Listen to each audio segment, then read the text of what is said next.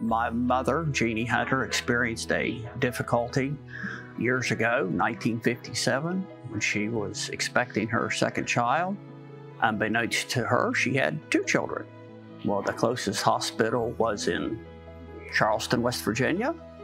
Baby was coming 3 months early.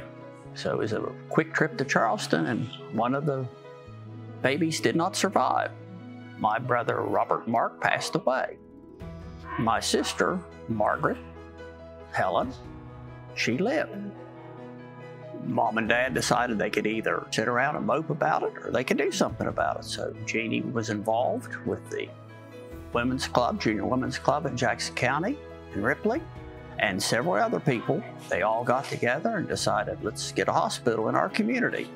So through the efforts of many in the community and after this personal tragedy in the Hunter family, a hospital was finally constructed in the early 60s here in Jackson County to provide health care to all in the county. In 2018, my daughter went through exactly the same thing. My grandmother and I were in similar situations years apart. From her loss, I was able to have my healthy child here at Jackson General. She went into labor early. The ambulance came and picked her up and had to transport her either to Charleston or to Jackson General Hospital.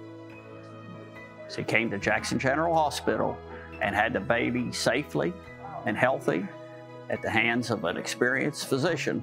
Thank goodness that Jackson General was here, because otherwise we would have been having Hadley on the interstate. I really feel like that I knew that we were going to end up at Jackson General just because of our story and how my grandmother had been a part of it. So thankful to have the hospital here.